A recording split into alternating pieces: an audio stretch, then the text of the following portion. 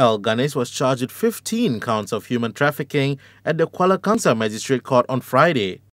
The oil palm plantation supervisor was accused in trafficking in 6 men, 7 women and 2 teenage boys and turning them into forced labourers at a plantation in Pengkalan Hulu between April in 2016 and February 26, 2017 under 3 different sections of the Anti-Trafficking in Persons and Anti-Smuggling of Migrants Act.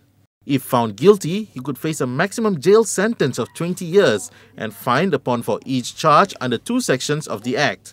In the other section of the Act, he faces a maximum jail term of 15 years and fine. He was also charged for having a tattoo linked to the Gang 04, and if found guilty, he faces a maximum jail of 5 years and a maximum fine of 15,000 ringgit.